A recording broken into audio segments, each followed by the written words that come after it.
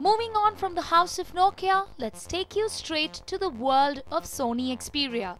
This year's edition of MWC saw Sony launch two new models, Xperia XZ2 and the Xperia XZ2 Compact, that share almost the same key specs.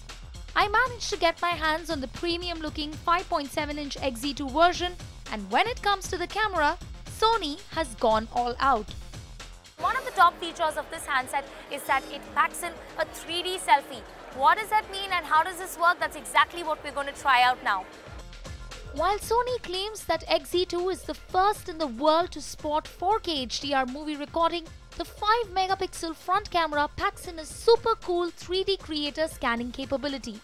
All you need to do is point the lens to your face and move it 180 degrees to fire up the 3D mapping feature.